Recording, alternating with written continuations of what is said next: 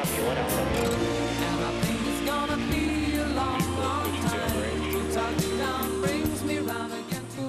Yeah, keep going. Not done, man. They think Yes, Rocket Man. Rocket Man, of course. And that matches the images because history was made this morning in space. After launching on Tuesday, the Polaris Dawn crew completed the very first, get this, commercial spacewalk by a group of astronauts. Historic. They were more than 200 miles above the Earth. Can you imagine? No, you had to be a billionaire to play this game, You but did. maybe it's for all of us. You did. later. Yeah, we thought the look from Newscopter 7 was... the views from there. Right. Here with more on it is Eyewitness News anchor Pedro Rivera. Hey, good morning, guys. It really was an incredible sight this morning. The crew of 4 private astronauts orbiting as far as 400 miles above Earth. And unlike our friend here, let's nickname him Sammy, these guys were tethered, okay?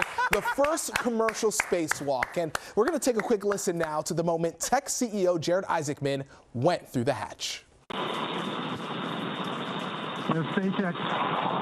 Back at home, we all have a lot of work to do, but from here, Earth sure looks like a perfect world.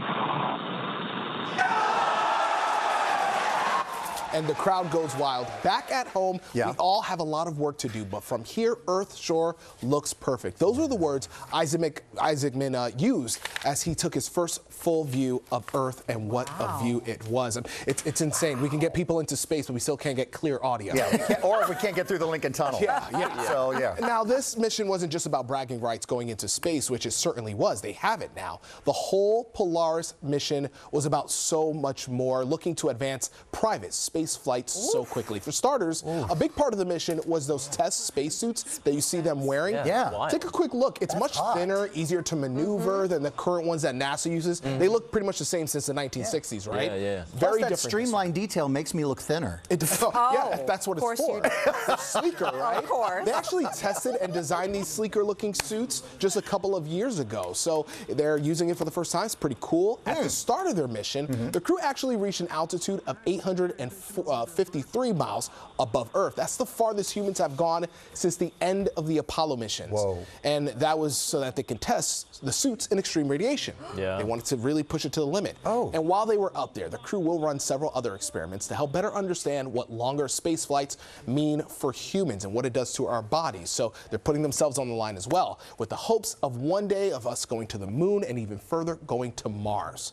So now the big question you're probably asking, how much did this cost, right? Yes. I was asking. It's a lot of money. Well, Isaacman, as you mentioned, is a billionaire. He's a billionaire. Right. Got a lot of money.